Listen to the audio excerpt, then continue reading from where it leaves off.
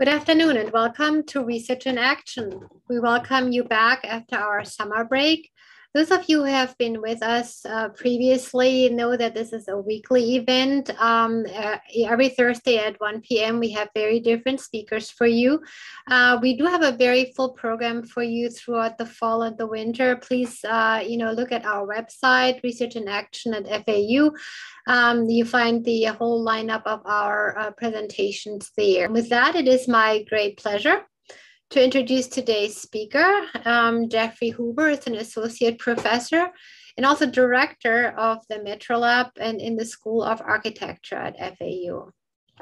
He teaches upper division architecture studios and lecture courses on urban design and materials and methods of construction. His current research interests are around sea level rise in South Florida, and he has established over $250,000 in grant funding through the National Endowment of Arts and the Florida Sea Grant programs. What you as our viewers may not know, that research is not cheap and it requires quite a bit of an investment, and it's not always easy to get that funding for these research projects. With that, I will turn it over to Jeff and have him tell you what he's actually doing in more detail. Thank you, Karen, and thank you, Gina, both for inviting me here today and giving this presentation. I want to share my screen here. All right. So I just wanted to thank you again for inviting me, Gina and Karen. I'm really honored to be here and present this work.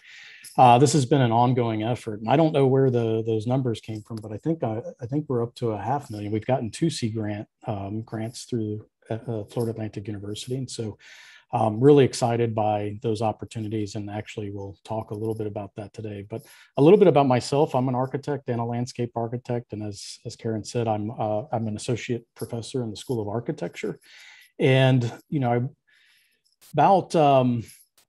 several years ago, when I first got here, 7 years ago now, I really wanted to engage in this issue around sea level rise and climate change, and that our region is really going to be at ground zero, pretty much the canary in the coal mine when it comes to these thinking.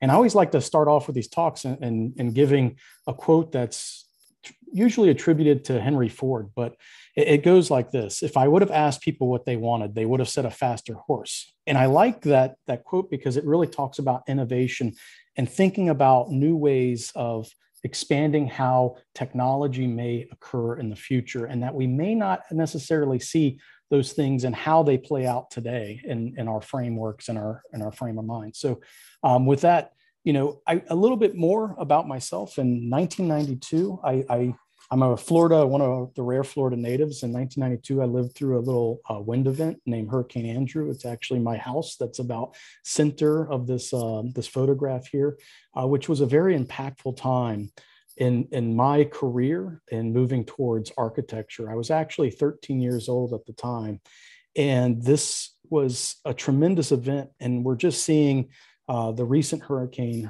Ida, especially what it just did in New York City and the New Jersey region, and what it did in New Orleans. And these events are going to become more and more prevalent as we move forward. And how do we begin to reconcile and thinking about ecosystem services within our urban environments to begin to work with nature and begin to create more mitigation as well as adaptation to these is going to be something critical to engage in and think about. And so I wanted to start out with this talk with just looking at data, like how do we know and where does the sea level rise projections actually come from? How do we kind of understand this? And working with the Center for Environmental Studies, they actually put together these graphics based on sources from NOAA.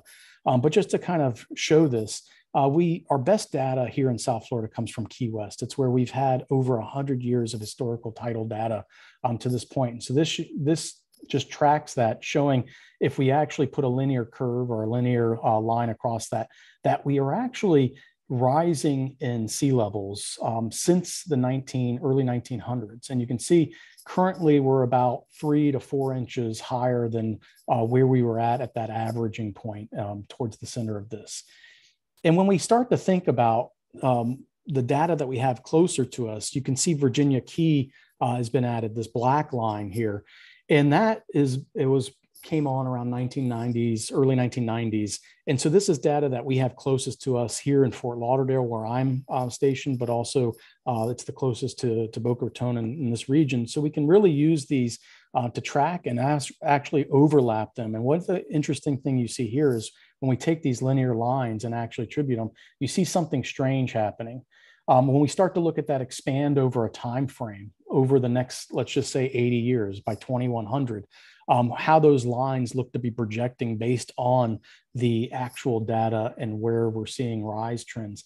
It's interesting because you see Virginia Key would indicate, the black line indicates that it's actually accelerating, or at least it's more accelerated in Virginia Key than it would be in Key West. But that's just based on the fact that we have this historical data and where it started. So we have the data that goes all the way back to the early 1900s in Key West and then the early 1990s in Virginia Key.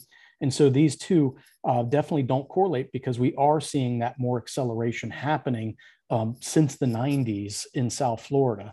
And so this is what it's indicating. And so when you look at the Southeast Florida Regional Climate Change Compact's Unified Sea Level Rise Projection, and this is actually a 2015 number.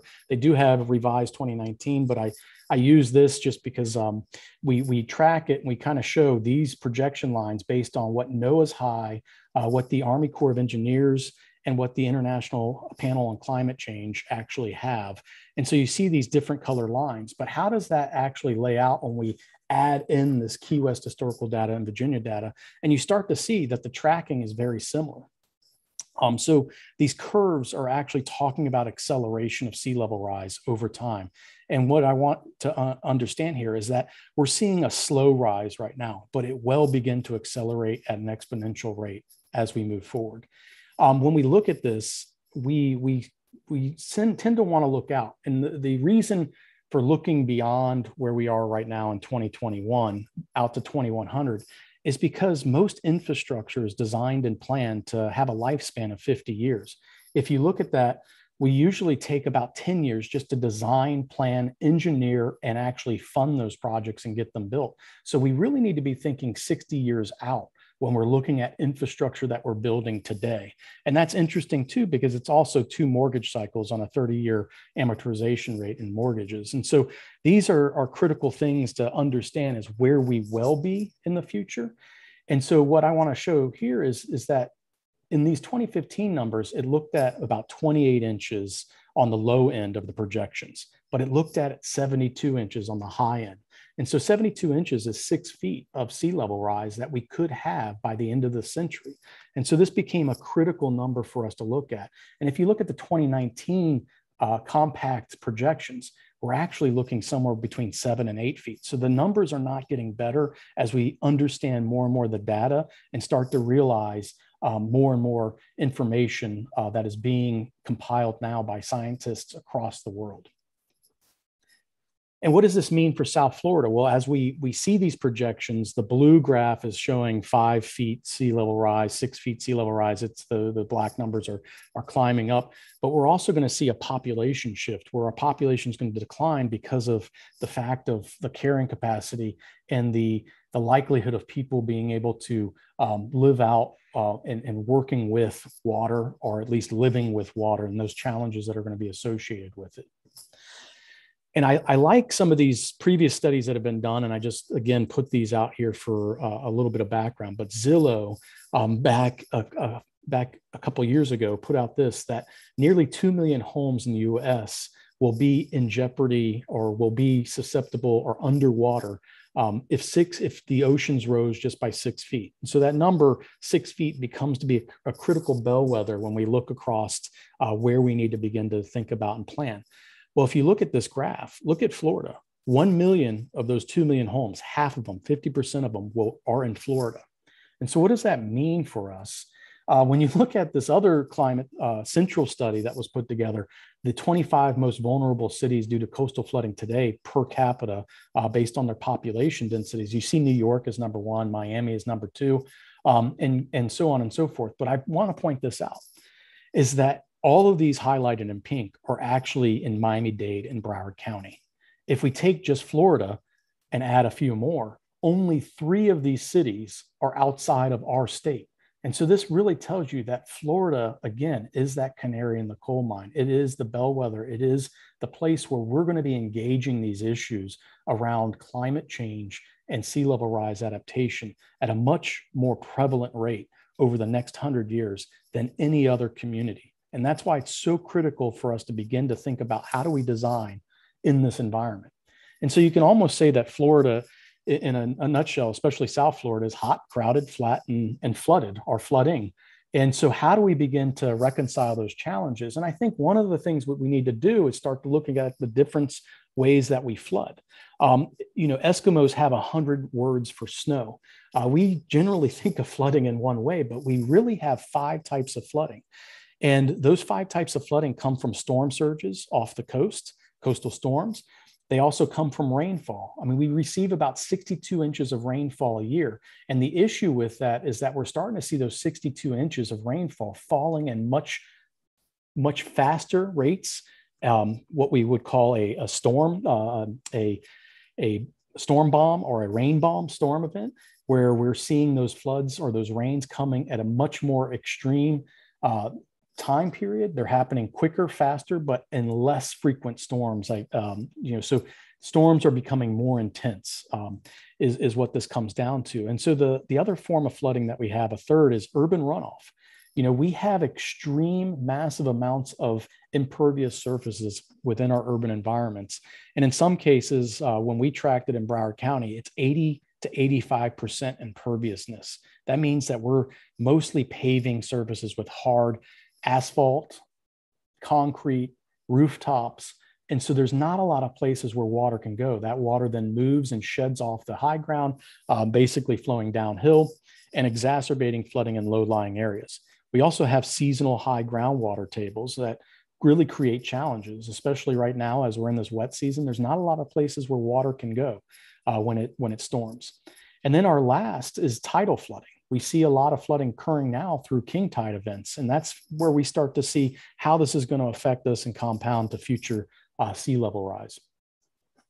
And why is it such a challenge in South Florida? And why are so many of our communities in Broward and Miami-Dade County within that? Well, we basically live in a man-made ecosystem that is controlling the way water moves through. That's where the South Florida Watershed Management or Water Management District operates. We carved canals through here to make a lot of land hospitable to development. And so those challenges are really going to compound us as we move forward. And to see the iconic coastline of Southeast Florida or South Florida in general here from Lake Okeechobee South, you almost, we all recognize this, and you can see West Palm Beach to the upper left-hand side or upper right-hand side, I'm sorry, and then Key West all the way down at the middle low area. And our region here, if we see 6 feet of sea level rise, will begin to look like this. The blue is showing permanent inundation of water. And Fort Lauderdale, where Florida Atlantic University School of Architecture is located, is right in the center of many of the issues that are going to be confounded. And you may ask, well, why just north of here is West Palm Beach and Palm Beach County and those fairly better off than where we see Miami-Dade and Broward counties? It's because of elevation. It's because of the geology and the way that the coastlines and the way that our geomorphology worked over the time period of history. And we see a lot where the Lake Okeechobee flowed directly to the south and to the southeast and would flow through these pinelands. And so that's where you see the white islands where Miami is now. Those white pinelands, islands that would be existent at that point, really are the highest ground. And in some cases, 10 feet to 20 feet. Some of the highest elevation we have between the two counties is 22 feet. And so, but on average, Miami-Dade County is only about 4 feet above sea level, and Broward County is only above 3 feet above sea level. And so this really does compound these issues.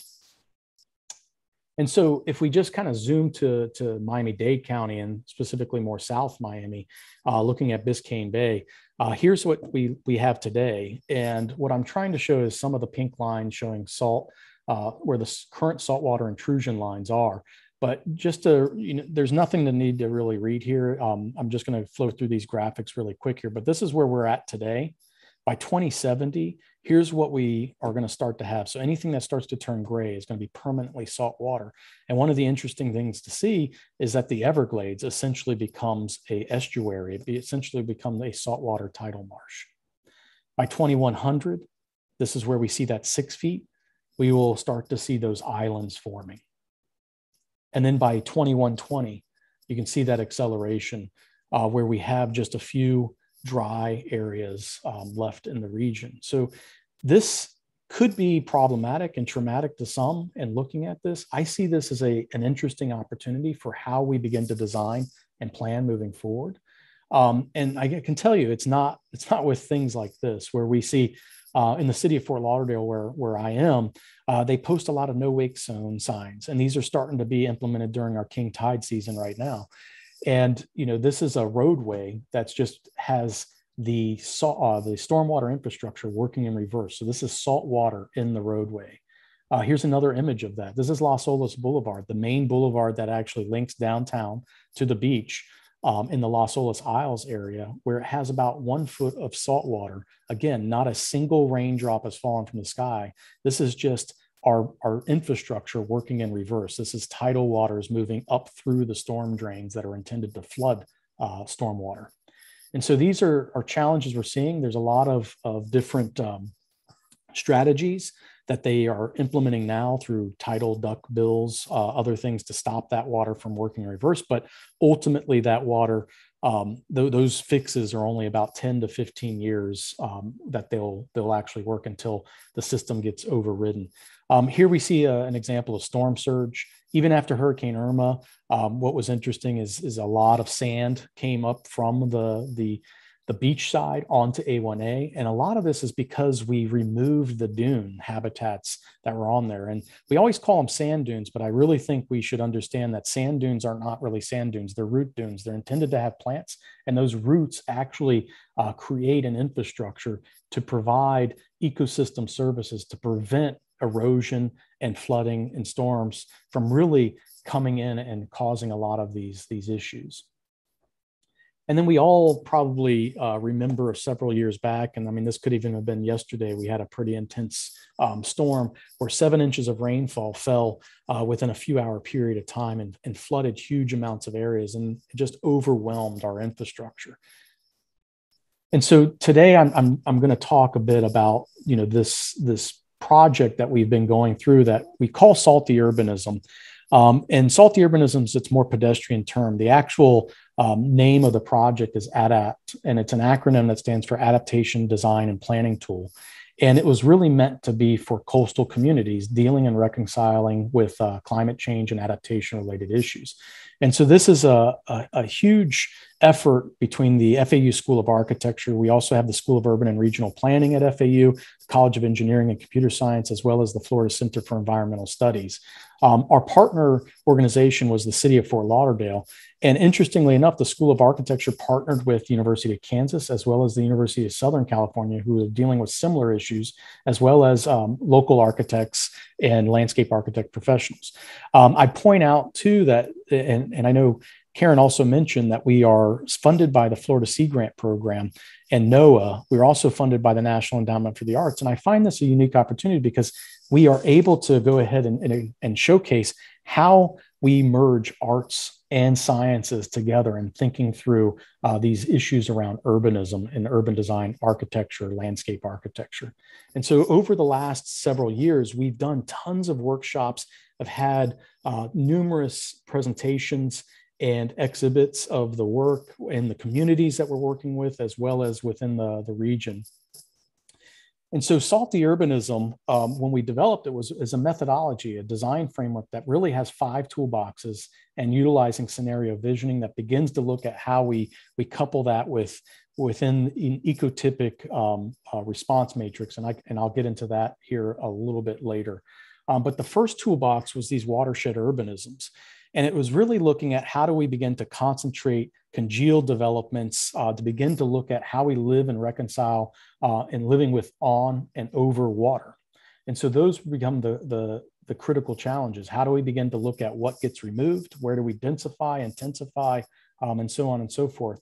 And this is an important fact, is that annual tax yield per acre of land use, this is a study that came out in 2010, begins, and this is why it's so critical. I think everybody always talks about how do we pay for the infrastructure we need in order to make things work. You hear a lot about the Green New Deal, some of these other things, but there's basic things that we can do as communities to ensure that we can actually pay for these services and pay for these infrastructures now. And one of that is looking at intensifying development, and not necessarily large scale development, but look here where that blue bubble is. This is mixed use low rise, typically something between 2 to 4 stories tall.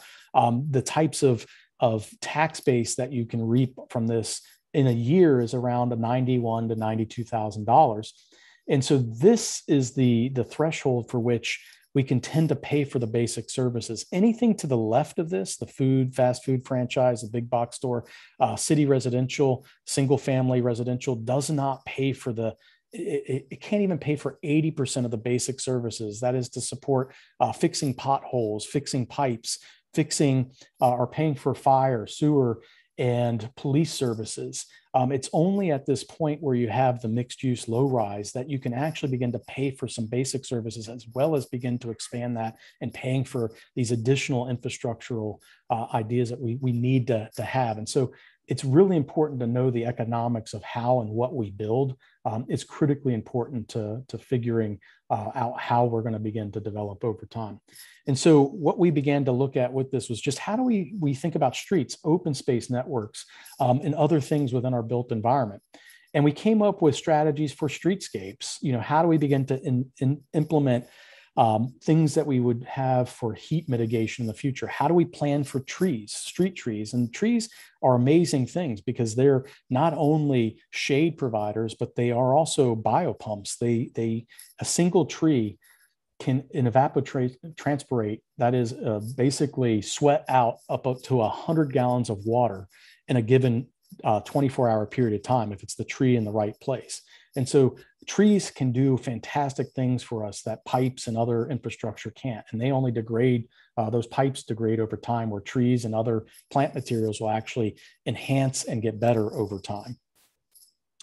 And so the second toolbox that we really want to look at was kind of a forensic ecology, a way of thinking about the historical understandings and underpinnings of the geology, hydrology, and ecology of where we are working. And so this is, our first project was in the Barrier Island, which is a coastal uplands. And so this is just a diagram that begins to show how do barrier islands look? How does the area next to the beach with the beach dunes, and then the backside of the dunes and these hardwood maritime hammocks, and then the mangrove forests actually work, and begin to understand those so we can begin to think about how those get integrated within the built environment. And this is a critical thing to think about because plants can do a lot of free services for us where hardened infrastructure can't. But if we look at the Southeast Florida and even the United States East Coast, the hardened shoreline from loss of wetlands is tremendous. And if you look, there's down in South Florida, we're not doing too well. I mean, we actually in Palm Beach, Miami-Dade, and Broward counties are some of the worst hardened shorelines, where we've removed a lot of the mangrove forest and natural living shoreline from here.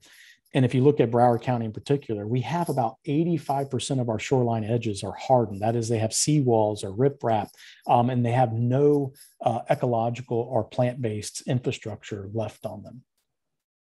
And so these create huge challenges. So this is why a third toolbox of ours was really implementing green infrastructure technologies. And so you can see here on this top left, the living shoreline, and going all the way through. We've actually began to develop a menu of all of these that start to look at how you flood and how you begin to organize those. So if you look at the top left, anywhere looking from a green roof all the way down to the bottom right, floating breakwaters and other elements and everything in between, whether they'll be bioswales, rain gardens, and the likes. And so this is a critical element that we're trying to build akin to the periodic table of elements to really understand how infrastructure and how these green infrastructure as well as gray infrastructure elements can be working together and in tandem. And so then we kind of break in and get into those a little more detailed in understanding them and where they're appropriate and where they are needed. And even further breaking those down. And so here you just see two examples of the bioswale and tree box filter that we're currently developing into a design manual for the regions here locally. That's one of the components of this grant, is actually to produce a design manual that we're currently still working through. And then a fourth box was the salt tolerant landscape palette. And so just looking at the types of plants, and I know it's a little hard to read here, but from shade trees all the way down to ground covers, and then they're looking at their salt tolerance from left to right, looking at less to high salt tolerance. And this is not talking about airborne salts. This is talking about their feet in salt water. And so their root systems and their ability to really survive. And these are the only plants that can really do that in the South Florida region that are also local or indigenous plants.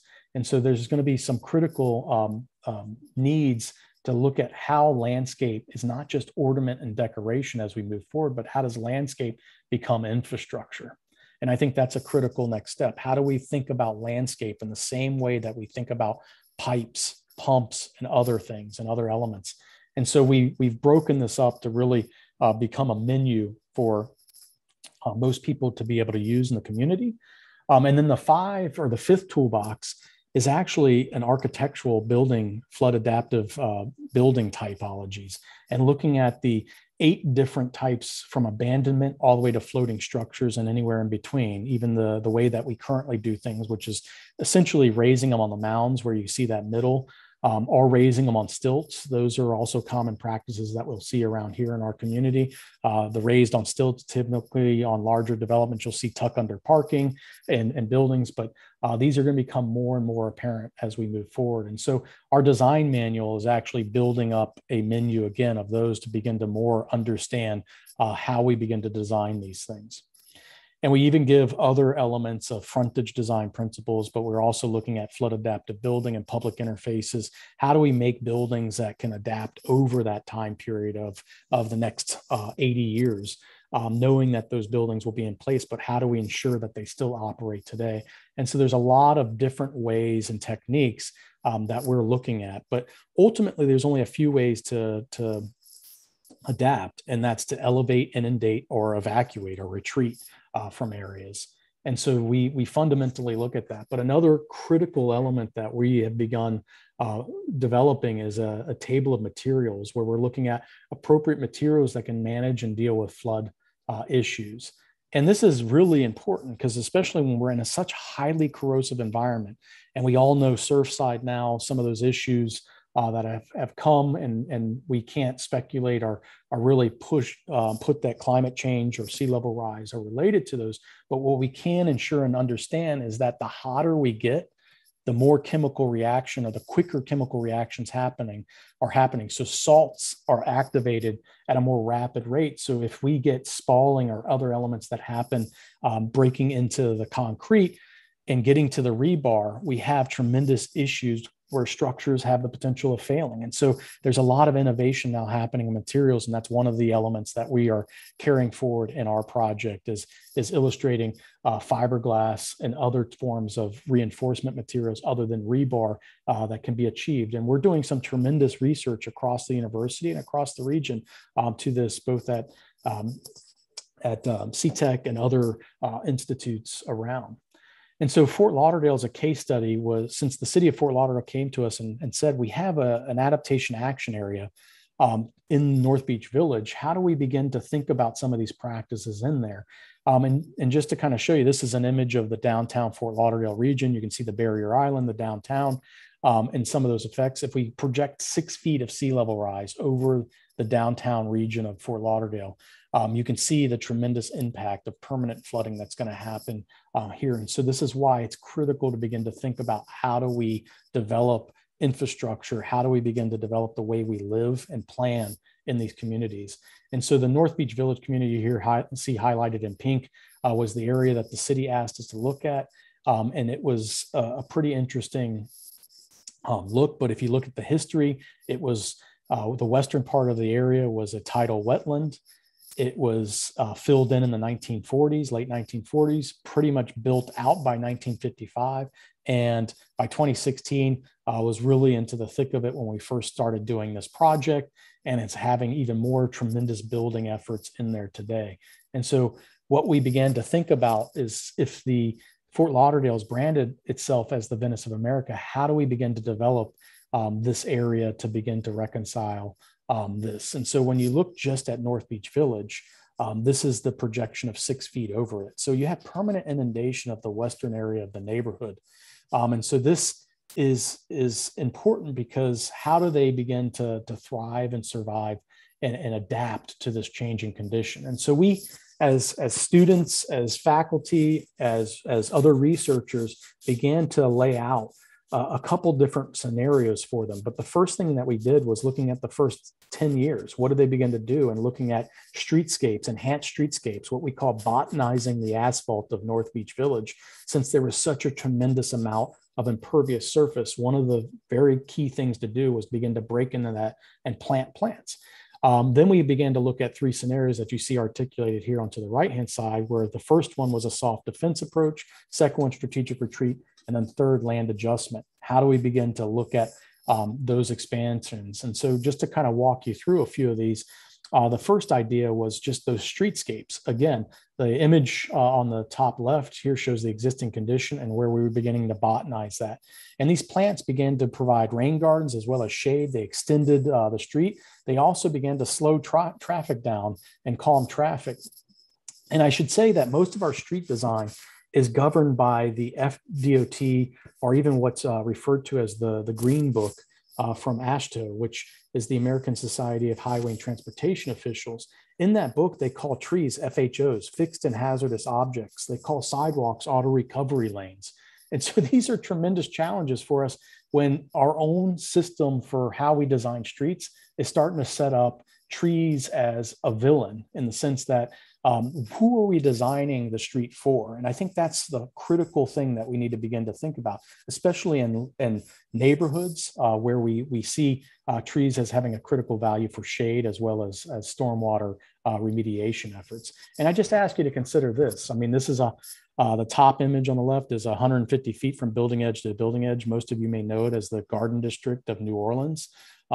It's an incredible street that was built over 100 years ago. And look at the street trees, look at the traffic, everything's working together. People are able to jog. There's multimodal functions of streetcars, working with people walking. But look at the bottom image. This is basically 100 feet from building edge to building edge. There's absolutely 0 trees. It looks like an automobile storage yard. And I'll tell you, on trash day, you know it's trash day because everybody's trash can's also out on it. And what I point to this is that our modern codes, the way that the standards that we put in place, really diminish the ability for us to deliver both urban and ecosystem services. Again, ecosystem services being those related to flood or heat mitigation in this case, but also could be also linked to refuge as well as food and those kind of basic ecosystem services. So the first scenario was the soft defense, which was really developing a green jacket around the community, retracting a bit. One of the things that we found is that we always call these wicked problems, the issues around sea level rise, but we found that there's even a more wicked thing, which is wicked permitting. The minute you try to push something beyond a seawall, especially if it's a navigable waterway, you get into permitting criteria that in some cases could take up to 10 years to get a permit. And even then, it's no guarantee that you'll get that permit from the Army Corps of Engineers or from the Florida Department of Environmental Protection or one of these other agencies that having jurisdiction over those systems. So our best recourse in this neighborhood was actually to pull back one block, pull back and give up 300 feet. And to do that, you'd have to use some sort of transfer development rights because you're basically going through a takings at that point. And how those landowners can actually get development opportunity elsewhere, and how to begin to look at that. But it was critical to get that 300 feet, because in just 15 feet of marshy terrain along the edge, you can absorb up to 50% wave energy, as well as up to 25% of the storm surge. And keep in mind that fact that one tree in the right place And the right type of tree could evapotranspirate again up to 100 gallons of water in a 24-hour period of time. So it really becomes critical when you start to add multiple trees, thousands and thousands of trees. I always say, and the communities ask, what's the simplest thing we can do? It's plant trees. I mean, that is the simplest thing and the most effective thing you can begin to do, but you really need to think about planting them in the right places as well. And this is just what some of those areas could look like along that shoreline. Once you retract, you could still have architecture. You could still do pretty inventive things. You could still implement housing and other elements. You just would do it in a different way. And so the second scenario looked at retreat. And this strategic retreat away from the western edge of the community. And so we moved half of that neighborhood and intensified it up on the uplands where it was less likely to flood, and then gave that back through transfer development rights to nature. But it's not to say, again, that you could not build in it. It's just along that western edge, you may do more amphibious or floating architecture or other elements, like the section here on the top indicates, and even the image to the bottom, where you could have floating walkways and other things through a park, an eco park, that begins to become not only part of your infrastructure for protecting mainland as well as the barrier island, but also becomes a valuable recreation corridor and amenity for other things like wading birds. And that was one of the tremendous things we found through this study and working with some of the local scientists and planners was that even wading birds, birds that we know as iconic, the heron, the egret, are all going to lose habitat in the future because they're going to lose those tidal wetlands, because those tidal wetlands will not have the capacity to keep up with the accelerating sea level rise. So one of our actions here was actually to create these floating biomats that you see here, these kind of ring islands that would create those habitats. They would just be tethered to other elements or anchored in a way to keep them in place. And then along the edges, I mean, we had to look at integrated ecological management. I mean, we all know the state bird, the mosquito, and those are the huge challenges that we have here is how do we think about management of these pests? And one of the reasons why the mangrove islands or the mangrove forest were removed was it was a tremendous issue, but there's a lot of great literature and understanding now. How do we control larvae? How do we control mosquito populations? So we were actually integrating those with purple martin houses, bat houses, but also looking at dragonfly habitats because dragonflies have the tremendous ability of eating tons of larvae, as well as other ecological systems or ecological tools that we could actually deploy that basically give us free work. But we're also, again, looking at implementing the beach dunes, these root dunes that would come back in and actually create sand engines for us along the beach line itself. So the edges became very important in both of those previous strategies, as well as this third one, the land adjustment, where we looked at increasing the surface edge, shoreline edge, and that had the double benefit of shoreline edge has value. It has real estate value, but it also has the ability to clean the water, to deal with ecosystem services, as well as these urban services that we want to maintain. And so this last one really looked at how do we begin to be more inventive about a land adjustment, which is a legal right that communities can come together and rethink how they build their areas. And so it's a reshifting of the way that the platting currently works, removing that and allowing for it to be readapted or readjusted into a better system for ourselves. And so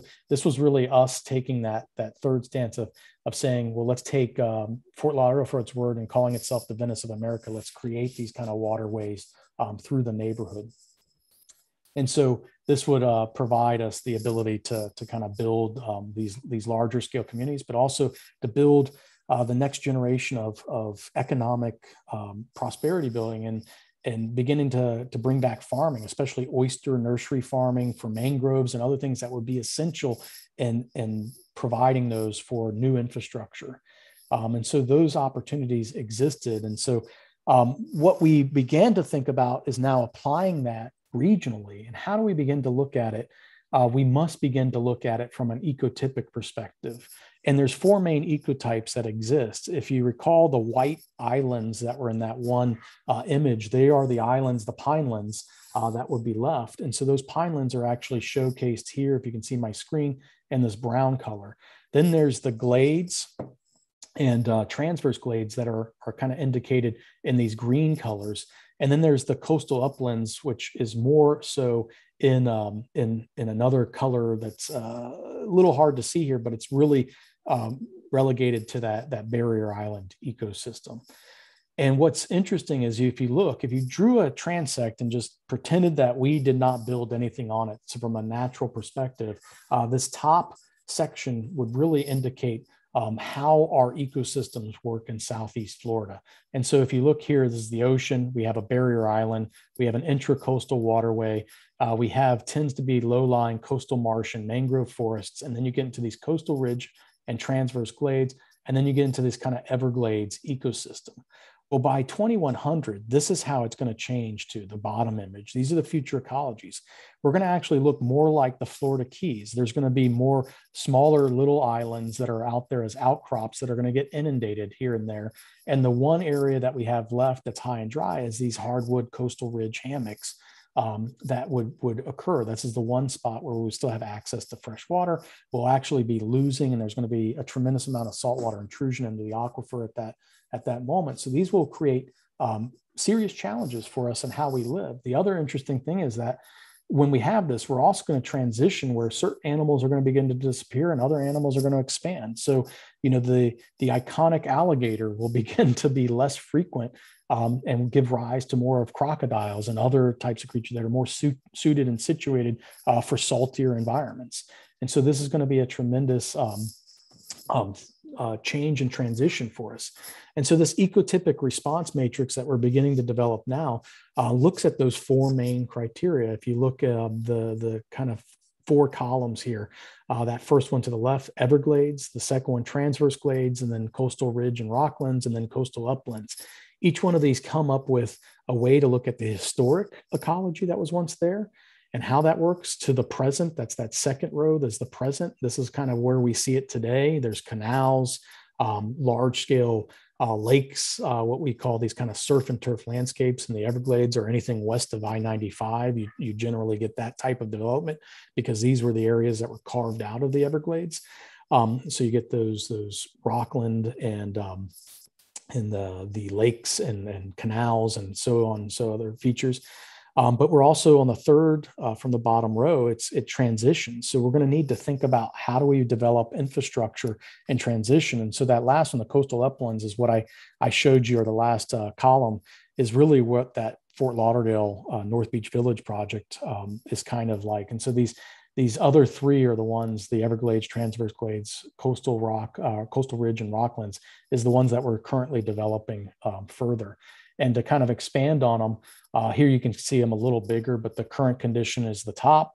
And then how we're thinking about those future conditions, that bottom row, how they would transition over time. And so interestingly enough, it starts to give you an attitude for how we're going to retreat, how we're going to elevate, and how we would basically allow for inundation to happen in some of these communities or a hybrid thereof. And so you can see on the left-hand side in the Everglades and in the coastal uplands, those are the ones that are going to need to give up more land in order to provide ecosystem services from large amounts of green infrastructure. That is, think about parks more than pipes in those cases. And then you can see those middle two really allow for shoreline edge and really thinking about how those begin to integrate and work well. And just to kind of jump in a little bit, here's the current condition of one of these surf and turf suburban developments. Think again, west of I-95 here in Southeast Florida. These communities like Weston, Coral Springs, and others, how those would need to begin to retrofit over time. So we have a transition where we would need to have urban decommissioning. And this is an important lesson that we're beginning to find because just like communities and cities have departments of planning, they should also have departments of unplanning where we can begin to control the urban decommissioning. But that unplanning department is ironic because we're removing the built fabric or we're letting it go, but we're transitioning it to allow for it to become part of the infrastructure to begin to protect us in the future away from some of this flooding, as well as ensuring that our urban development, as they do begin to flood over time, do not become deleterious in the sense of the effects that it will have from carcinogens, toxins, and other things that will get placed into the environment. And so we're really trying to look at those kind of ability of infrastructure and transition, why it's moving from a freshwater system to a saltwater system. That's going to have tremendous effects. And then ultimately moving to a new transformed condition where there could be new economies around ecotourism, agriculture. This area in this region is still the only subtropical region in the continental United States, which has a lot of abilities for us to utilize that climate in that context in certain strategic ways. And so this is an image of what that inundation or what that transitionary period where it's mostly hostile, where we're going to have a lot of decommissioning and abandonment, but ultimately moving to something that is more stabilized and just saltier in the future. And how do we begin to think about that? So our Western communities will really feel more like outposts and very concentrated, developments that are on dry, possibly human constructed dry platforms and mechanisms. And then we're looking at the coastal ridge and rockland here as that current transition and transformation that those three images are playing out. And looking down in Miami along Biscayne Bay, I mean, one of the things that you're going to begin to see is a lot of die-off along Biscayne Boulevard, a lot of die-off and decay. I mean, and how do buildings begin to become that are going to be abandoned, become re-ingenerated or reinvigorated to become something anew? And so we have to look at how does the environment get cleansed. And so that's what some of these elements that you see in the middle of the image are looking at, is these biomops, which are basically mangrove and oysters that begin to do tremendous things to clean water, but biomats and some of these other kind of digesters for different materials like algae blooms and others, as well as aerating the water to maintain that, as well as kind of dealing with acids and everything that are going to be in the waterways, ultimately arriving to a condition where we can thrive once again in these landscapes. It's just we've adapted to them.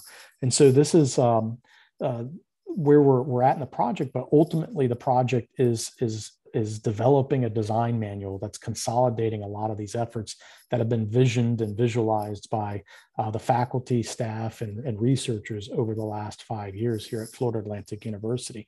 And I just want to end on this thought, because only urbanism is going to give our architectural professions the holistic framework through which complex systems can be engaged.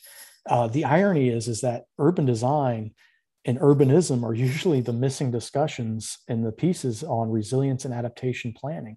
And so these are going to be our challenges, is how do we begin to think about how does all of this come together and coalesce? And that's ultimately what the Salty Urbanism Project begins to do. So its novelty is not necessarily bringing new things to light. It's about how do we bring all these disparate pieces together in one cohesive framework, and thinking about how does urban and ecosystem services begin to thrive as we look at a future for living on, with, and over water in Southeast Florida. And with that, I thank you, and I'll open it up to questions. Thank you very much, Jeff. Very interesting, and I think a little bit disturbing, even though you're pointing out, ways to mitigate the potential threat. So we do have time for a few questions. Just as a reminder, if you would like to ask a question, please use the Q&A button at the bottom of your screen and type your question. We will go through as many questions as possible, and then we will ask our presenter to answer additional questions offline, and we will post them on our website. Now, Jeff, you mentioned that landscaping, the use of landscaping quite a bit in your talk. One of the questions here is, do you have a recommendation on what are the best trees for absorbing water in Florida? No, and that's a great question. One of the challenges that we've had over the last 5 years is finding information on subtropical and tropical plant species with some of those. But we're looking now more at what's called phreophytic trees. It's those trees that love bottom. They're the kind of the lowland dwellers. And so if we're looking at certain types, it would be those. So buttonwoods, we've started looking at gumbo limbo, some of these other ones that really can thrive in certain conditions. The issue that we're having and the challenge that we're having is that we're going to be moving to a saltier environment. So certain trees that thrive in freshwater, we'll just have to, that's why I was trying to point out, it's critical to know where you are in the best place for the right plant. And there's a lot of research that's beginning to be done on that. But we are looking at, when you see mangrove forests, they can do a lot of benefits beyond just the evapotranspiration benefit. And so the mangrove buttonwoods are our best bets for saltwater shoreline areas. And when you look at freshwater, it's going to be getting into some of the mahoganies, the gumbo limbo, and other ones that are more local and indigenous tree types. Great, thank you. So planting more trees also has a downside, given that we are in hurricane country here, right? So how do you balance, planting more trees versus, having the hazards with potential hurricanes coming? Yeah, no, it's a great question. It's a question I always get, because one of the things is you should be planting local trees because those trees have adapted to hurricanes in this region. But two, you have to look at the planting strategy. No longer can we plant in monocultures. Some of the times we see issues is when we plant one plant and think that's going to hold up. When you think about these, most of the hardwood hammocks that you would see in the Everglades or other areas were always a collection of multiple types. It's complex, or it's more complex than these monocultures. So you have to look at companion planting. You have to look at, planting more than just that one type of tree. And so we're looking at those even along streetscapes as being more drifts, where you may have a few of the same tree and then a few of the other tree, because also trees are susceptible to disease. And we have to understand that. And they may be susceptible over time to changing water conditions from fresh to salt. And so you really need to think about those things as you're beginning to plan. And that's a lot of the information that we're still kind of baking out in this research and getting into our design and construction manual for the Salty Urbanism project. Is there any place where the public, we as normal people, can go to get more information on what we personally should and could be doing to improve our landscaping, to be more prepared? There's plenty of places, and I think our region is doing some wonderful things. I know Broward County is really trying to get some great things, especially from a living shoreline perspective, what you can do if you do have low wave or no wave or high wave energy shorelines. But there's also a lot of information on bioswales, low impact development just being ecological stormwater infrastructure, basically thinking about that plant rather than a pipe again. There's a tremendous, I just saw that even Deerfield Beach has a pretty amazing landscape palette on theirs. So these cities, as well as the counties, do have a tremendous amount of information. It's consolidating that information into one area for homeowners and for property owners to really have that is becoming more and more the challenge. And I think that's why Broward County or even the Southeast Florida Regional Climate Compact are really trying to come to the table to be that one-stop shop or that source of information. And quite frankly, that's what we're hoping this design manual could also serve as we're developing it and getting it. I think that would be very important, right? To have that one-stop shop where people can go and get more information. You showed that graph, and I'm pivoting here. You showed the graph where it looked like before 1990, there was really not a huge increase, at least in sea level rise. And is that because the measurements were just not there, or was it truly no change? And then the other question here is there a top level, basically? Does it actually going to stop at some point, or will the sea, are the seas actually expected to rise continuously from here on? Yeah, no, and those are all great questions. And to answer the first one, we were having some sea level rise, but you have to understand the Industrial Revolution started in the 1800s, where the biggest impact that's contributing to the acceleration of sea level rise is the CO2 in our air.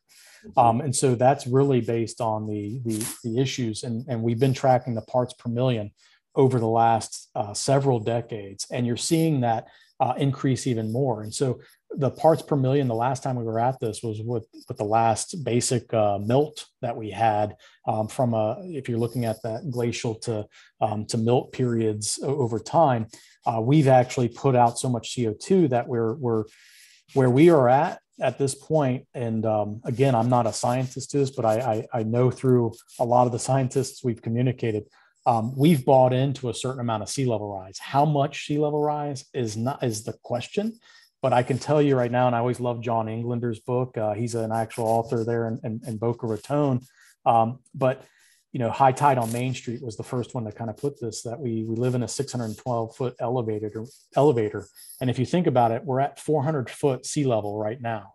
So that means we have 212 feet of potential sea level rise that could happen in the carrying capacity and the mechanisms of how the hydrology of the Earth works. And so 212 feet is a lot of feet. I'm not saying that that's what we're going to see, but that's where the potential in the last melt that we had, where there was no ice on Earth, it would be 212 foot higher than what it is today.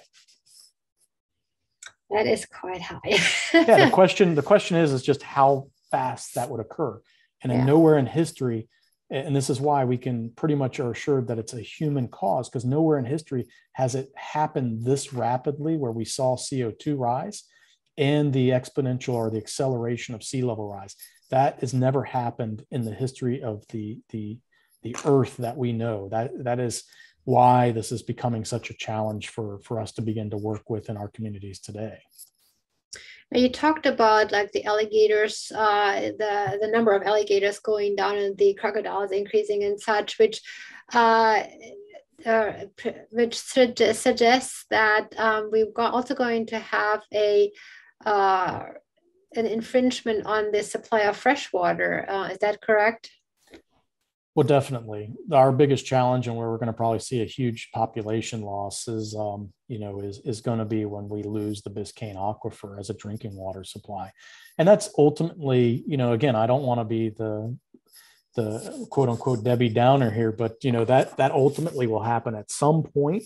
The question is when, and that's not for me to really speculate on. I mean, me as a designer, I know we can figure out ways. Maybe we wouldn't be able to have the carrying capacity that we have today and the population density that we have today, because we would have to move back to living with the amount of rainfall that falls in our landscape. So collecting water from roofs, collecting water in our landscape will become critical to provide that drinking water supply for us. And so this is how a lot of communities, even when you look at Palm Beach County, works. They work from a surface water driven. That's why you have a lot of those reservoirs to the west of downtown.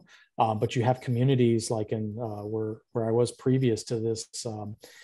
In Arkansas, they're all driven by surface water because the aquifers are too far down to access. And if you look at California, they diverted the Colorado River to get access to water. So there's ways in which to do it, but unfortunately, they're not always the most sustainable ways. And so the most sustainable way is to harvest and farm the water, the resources that you have that come from the ground or from the surface area rather than below surface. Yeah.